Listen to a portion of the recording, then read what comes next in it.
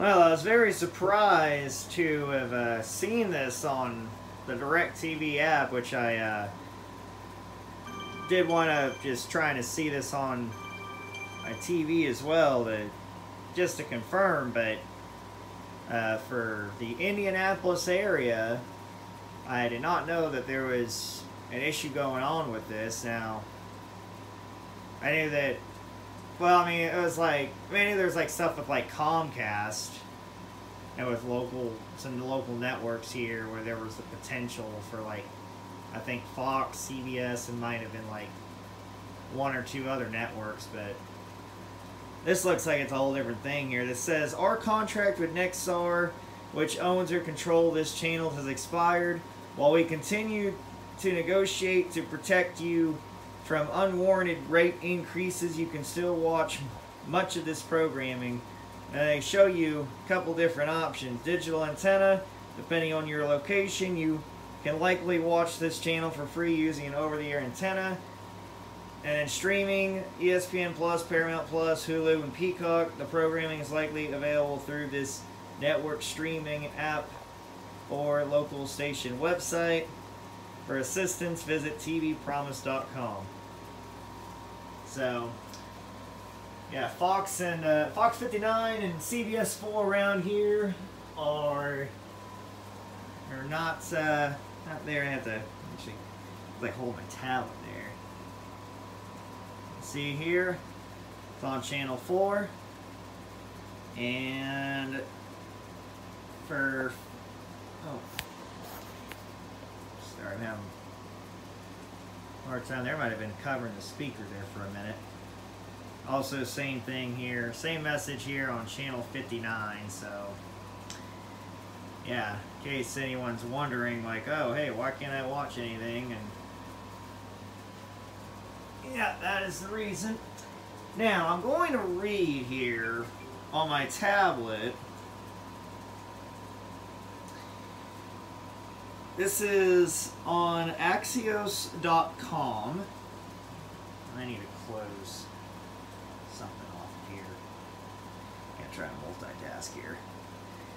Alright, so Axios, Indianapolis. Why a DirecTV blackout can make it hard to watch the Colts game.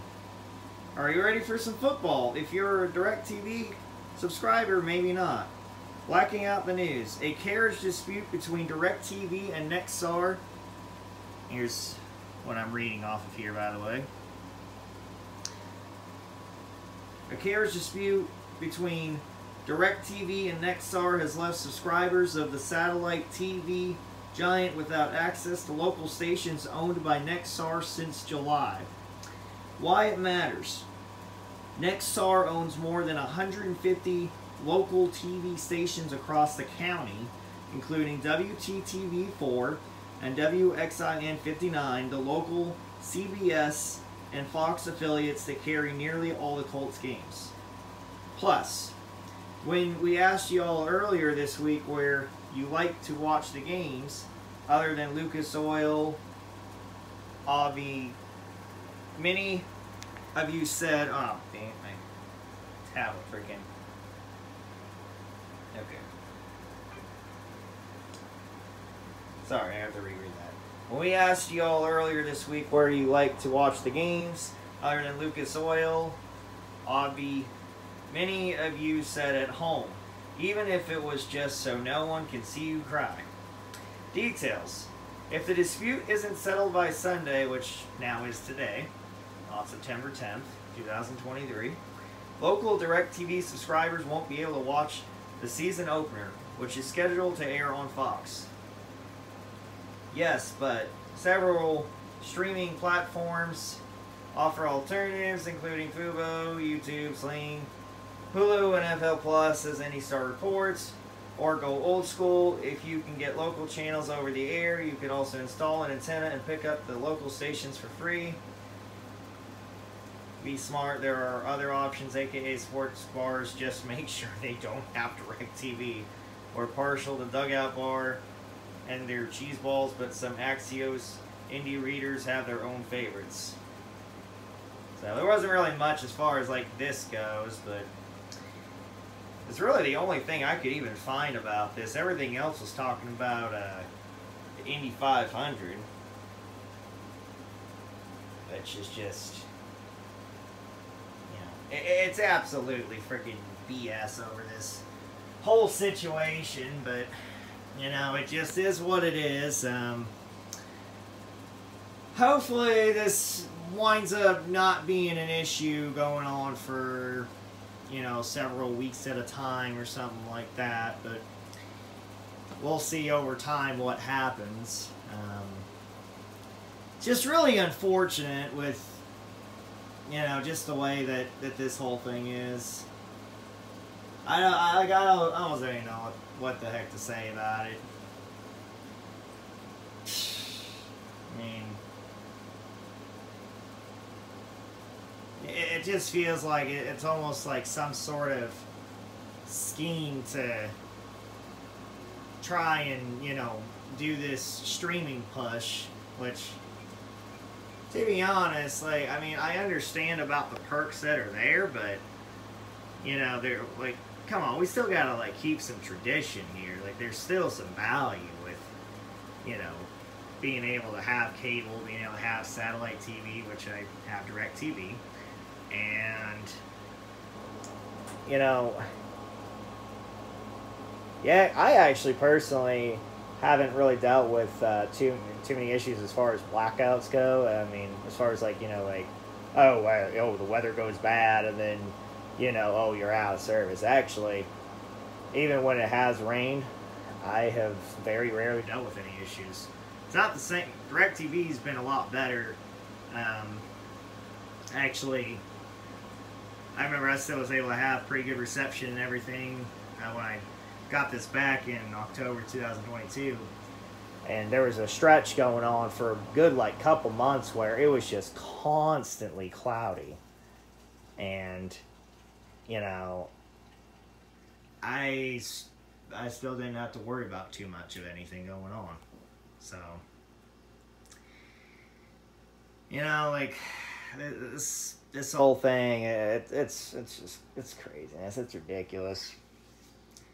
I personally have never been a huge streaming person. Like, don't get me wrong, like, it's a good alternative. Like, I think, like, you know, once in a while. I don't see it ever being, like, a centralized platform for me personally. That's just me, of course. You know, don't get me wrong. I mean, there are some advantages there, obviously, but there's still, I don't know, I still feel this enjoyment, you know. Maybe it's just the traditionalist in me, but I still always feel there's still that value kind of there. Kind of like no different how I still feel there's value with physical media, like, you know, DVDs and CDs. Especially, like, DVDs and, like, disc versions of games. Hence is why, you know, when I made sure I had bought my PS5 to have in my living room, as you can see right there, you know, and make sure, hey, at least if I get it in the living room, that won't be the disc version, but yeah, wonder what everyone's going to be thinking of this. This definitely came up as a big surprise to me, but yeah, I'm speechless, to be honest. You know, and I'm sure there'll probably be some people out there that are so hardcore streaming or whatever. And, you know, it's like, listen, like, I'm not, like, crying about anything here, but at the same time, I still feel like it's, you know, worth. Oh, excuse me. Still feel like it's, you know, really worth pointing out. So, I don't know what's gonna happen from here. I mean, I do remember there was stuff going on around here, some stuff involving Comcast, but I'm not sure if, you know, like, Comcast is, like, has anything with, like, Nexstar or not. I don't know off the top of my head. But, the fact that this is even happening, it's, you know, it's craziness. It's absolute craziness.